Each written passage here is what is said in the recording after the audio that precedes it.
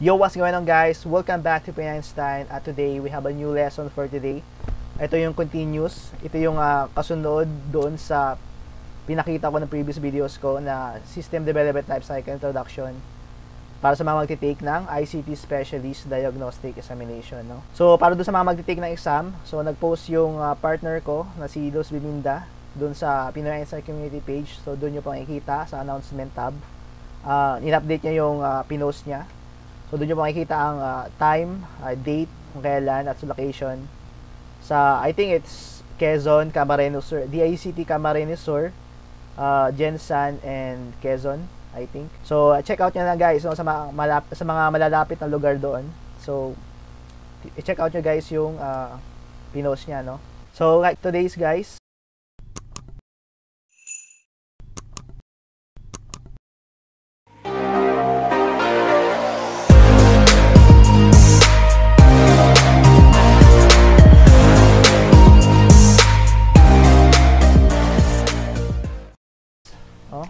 we're going to talk about, syempre, ICT Specialist Proficiency Diagnostic Examination, SDLC or System Development Lifecycle Part 2. So, ito yung continuous ng lesson natin nung previous lesson. So, nga pala guys, marami naman nagtatanong sa akin, tanong nila kung naipasa ko na daw itong exam na to. So, naipasa ko na to guys, no? Yung written examination, diagnostic examination at yung hands-on, no? Naipasa ko na siya. So, ito yung guys, yung patunay. Yan. So, DICT Masbate. So, dito ako sa Masbate, nag-take ng exam sa school namin. Nag-aaral ako sa Osmeña Colleges. So, dito guys, yan, napansin nyo, nag-take ako noong March 16, 2019. So, naipasa ko to guys, no? Actually, yung diagnostic examination, tinake ko siya noong December 2018. And then, nag-take ako ng hands-on noong March 16, 2019. So, ito yung list of passers. And, yan. So, ibigyan ako ng, yan, congratulations to passers second inter-school programming, no? So, nandito guys, nasa pang-anim ako. Yan, Zaragoza Anthony R. Sabi dito, they will be endorsed to CSE for EDPSE Eligibility Professional Level. So, ito yung makukuha ko guys ng Certification of Eligibility sa Civil Service Commission. So, hinihintay ko na lang guys yung Certificate of Proficiency. Actually, nag-file na ako sa DICT Masbate. And hinihintay ko na daw kasi pinaprocess na daw yung Certificate of Proficiency ko sa Central Office ng DICT. So, hinihintay ko na lang pupunta dito sa lugar namin para maipadala ko na sa Civil Service Commission, no? So, let's talk about guys, analysis and specification. So, ito yung kasunod guys doon previous lesson ko. So, dito guys, gather, analyze, and validate the information. Siyempre guys, kukunin mo yung information from the client, kung sino man yung nagpapagawa sa'yo ng program, and analyze mo kung yung problema niya, ang mga dapat gawin doon sa program. And siyempre, validate mo kung, kung yung kanyang information na binibigay sa'yo is angkop siya at totoo. Kung totoo siya or validate guys, ibig sabihin, analyze mo kung tama ba yung binibigay ng information sa'yo ng isang customer, no? So, next is define the requirements, prototypes. So, i-describe mo guys or examine yung requirements na kakailanganin mo sa paggawa ng program na pinapagawa ng isang client. So, sabi dito, prototypes for new system. So, pag sinabi guys sa prototypes, yan yung new model, no? Like for example, kung nag-research ka sa internet and nangangailangan mo ng further information sa gagawin mong program, so pwede yung guys, no? Pwede kumuha ng idea sa ibang programmers and para ma-create mo yung bagong system na pinapagawa sa'yo. So, evaluate the alternative and prioritize the requirements. Siyempre, make an idea guys, no? Doon sa option na nakuha mo sa internet. So, bubuo ka ng idea, perception mo, gagawa mo ka ng sarili mong idea. And siyempre, i-prioritize mo yung mga requirements. Ano may dapat gamitin doon sa program na dapat mong gamitin, ay nagagawin mo. So, like for example, kung meron niyang scanner, may printer, so kailangan mo ng program na para doon sa system na yun. Dapat mong unahin, no? Yung talagang hinahanap ng isang customer. Yun ang prioritize mo. I-base din sa requirements. So, examine the information needs of user. enhance the system goals. So sabi dito guys, pag-aralan mo yung information na nakuha mo, yung kinakailangan ng isang end user. Sabihin ng end user yung customer, yung isang client na gusto magpagawa sa iyo ng program. Then enhance mo no, yung kung halimbawa kung meron ka ng system na nagma-match doon sa customer, yung gusto ng customer. So since may mga gusto siyang i-update or baka gusto niyang something else na, like for example, baka gusto niya advance yung program. So dapat i-enhance mo siya, no, para sa system goal na hinahanap ng isang customer, no. So software requirement specification, SRS document, which specifies the software hardware functional, no. So ito yung requirements or isang documents kung saan nandoon yung specified, ibig sabihin yung specific software na gagamitin mo, hardware. So ano ba yung mga program na or device na kailangan magamitin doon sa system na yon. Ang functional na network requirements, baka kailangan ng networking yan guys, o baka kasi need ng mga user, no, sa isang program. So baka sa isang opisina nangangailangan yung client ng isang maraming user. So kailangan ng network requirement, syempre the system repaired and this space sa bawat stage, no. So yan guys. So next is implementation, no. So implement the design into source code through coding. Syempre kung gumawa ka ng isang flowchart ng design ng iyong program, kung ano yung magiging itsura niya, gagawa mo ka ng code, no, based doon sa flowchart, doon sa ginawa mong paper o document. So mag-code ka na para magsisilbing guide mo, no, para sa magiging coding mo. Kasi combine all modules together into training. Syempre, combine mo all parts, no, together. Then syempre, sabi dito into training environment. So syempre, sabi ko nung una na kapag nagko-code ka, gumagawa ka isang system, may natutunan ka, no. Di ba porket na wala ka na sa school, wala ka na matutunan. So kahit na nagtatrabaho ka na, meron ka pa rin natututunan, nagbe-base doon sa problem, no. That detects errors and defects. So sabi dito guys, that detects errors. So habang nagko-coding ka, syempre since you are creating a program, you are under training of environment. So di na maiwasan may detect ka na errors. Nagbe-base doon sa ginagawa mong program. So syempre inaayos mo yan, i-fix mo yung i-debug mo yung error and defects. Sabihin yung mga kahinaan. Doon mo malalaman habang nagko-code ka, malalaman mo yung mga kahinaan ng yung program. So doon mo ma-analyze ang lahat ng problems while you are coding. Kasi hindi man agad-agad sinusulat mo yung code, no. Dire-diretso ka na lang. Syempre may encounters ka na errors and defects, no.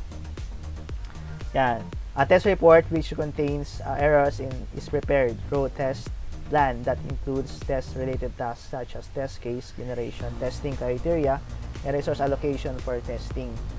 So dito guys, test report, di ba masyado to gumagawa ko nito, pero importante din guys, no. Gagawa ka ng isang document, doon nakalagay doon lahat mga testing mo, lahat naman encounter mo na problems sa mga nangyari doon sa program.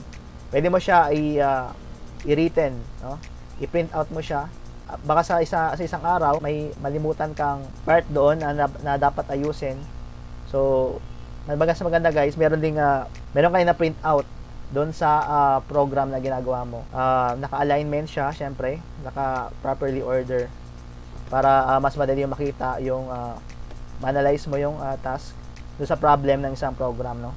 Pero hindi commonly pag nag-create ako ng program, hindi naman na nagpi-print out pa ako ng test report. Pero syempre guys, kung gusto nyo, wala nang problema yan, no. Integrate the information system into its environment and install the new system. So i-join or combine mo guys yung information system to its environment, no. Isabihin kanyang territory, no. Sa kanya syempre i-install mo siya doon sa device, o it's either laptop or tablet, Android phone, no. Ang new system, i-install mo siya doon, no. Syempre kailangan tingnan mo, gaya nung sabi ko ay sa previous lessons ko, tingnan nyo yung requirements ng isang device. Baka kasi naghahanap siya ng mga software na kailangan install muna bago install mo yung system doon sa device na yon. Gaya ng mga system requirements, no? Kailangan yan guys, no? Di agad-agad i-install mo agad-agad. Kailangan alamin mo yung kanyang computer kung kakayanin ba yung system na i-install mo. No? So next is maintenance support. Yan. So dito guys, no, include all the activities such as phone support or physical on-site support for users that is required once the system is installing. So maganda guys, bago niyo install doon sa computer ng isang or sa phone ng isang client, mas maganda i-install mo siya sa phone mo, or payo ko lang sa inyo guys, i-try niyo muna sa sarili mong device bago mo i-try sa iba, no? So guys, kailangan mo rin ng phone support in case na halimbawa while installing, makita mo, ma-detect mo yung error niya. Kasi may mga nag-install kasi na minsan encounter error message, no? Mas maganda may mga phone ka, picturean mo yung mga error niya para halimbawa mag-error siya, then kailangan mo ayusin muna. May mga mas maganda yung mga device ka guys na sumusuporta sa iyo sa paggawa or pag-implement ng program na gagawin mo. Then maganda rin guys, may meron kang mga physical on-site support, yung mga may mga kasama ka or may mga kasamahan ka. Like for example, kung you are working to an organization, so may maganda yung mga kasamahan ka na tutulong sa iyo doon sa pinapagawang program, no? So may mga kailangan guys yan, no, maintenance support. So implement the changes that software might undergo over a period of time. Implement any new requirements after the software is deployed at the customer's location. So dito guys, syempre, implement changes guys. Ibig sabihin, kailangan guys sa mga darating na panahon, kasi baka once na baka mag-error siya or need ng kailangan prepared ka guys sa pwede mangyari doon sa program na install mo doon sa customer. So kailangan, baka kasi one day kailangan ng bigger operating system or system sa isang computer niya. So kailangan mo i-update ang kanyang system na nagbe-base doon sa bagong system ngayon, no? Kasi hindi naman sabihin na once na install mo na siya, okay na, pabayaan mo na siya. So syempre hindi naman ganoon, no? Kailangan tulungan mo siya, no, na maayos ang kanyang program pagdating ng araw. Kasi syempre habang tumatagal ang panahon, nagkakaroon ng changes yung system natin, no? Hindi mo tayo nanatili lang sa older version. Baka siyempre someday, malay mo maging Windows 11 na, 12, di ba? Siyempre, kailangan yung in-install mo, yung naggawa mo installer, ngayon i-install mo siya sa latest version, siyempre may times na magka-error siya. Then, you have to help him. Or kasi baka someday, magpagawa tayo ulit sa'yo ng program, baka hindi na bumalik sa'yo. Siyempre, kailangan tulungan mo siya in case na nangailangan siyang tulong na baka magka-error ang program niya. So, maganda rin na alamin mo yung program, yung nangyari doon sa program niya, then i-update mo siya or enhance mo yung program na nagbe-base doon sa problem, no? So, next is, it also includes handling the residual errors and resolve any issue that may exist in the system even after testing. So, dito guys, it also includes handling the residual, or pag sinabing residual kayo, remaining or yung unused program, no? So, ibig daw na, for example, kung hindi mo na ginagamit yung program, yung error, yung problema doon sa error sa program niya, so maganda i-resolve mo pa rin siya, no, ang issue niya, ang kanyang problema that may exist in the system even after testing phase. So, solve mo yung mga errors doon sa program na yon, para in case na kapag sa next mo gagawin yung program, alam mo na yung gagawin mo. Kasi alam mo na yung nangyari doon sa program, kasi na-solve mo yung error doon sa program na yun. So, maintenance and support may be needed for a longer time, for large system and for short time and small. So, siyempre guys, kailangan mo na maintenance support, lalo kapag yung program na ginawa mo is widely used siya, no? Buong, for example, isang organization, yung program na yon naka-install sa bawat branch, no? So, kailangan mo ng maintenance and support guys, and longer time to large system and for a short time first. So yan guys, maglaan ka ng time na maobserbahan yung isang program na pwede mangyari, no? Mas maganda kung halimbawa kung nagtatrabaho ka opisina, yung system na pinagawa sa'yo is doon mismo sa opisina na pinagtatrabuhan mo. So, meron rin observation guys, no? Mas mababantayan mo na maayos sa pwede mangyari doon sa program na ginawa mo sa isang large system or small system. So, pwede rin naman na tawagan ka in case na magka-problema. Pwede ka naman syempre, kailangan approachable ka in case na need ka ng customer na ipagawa sa'yo. So guys, thank you guys for watching. Hopefully guys may natulong kayo ngayong today's lessons guys. And hopefully na magamit nyo ito in case na baka dumating sa examination nyo. So thank you guys for watching. Hopefully makita ko ulit kayo sa next videos ko. And God bless everyone.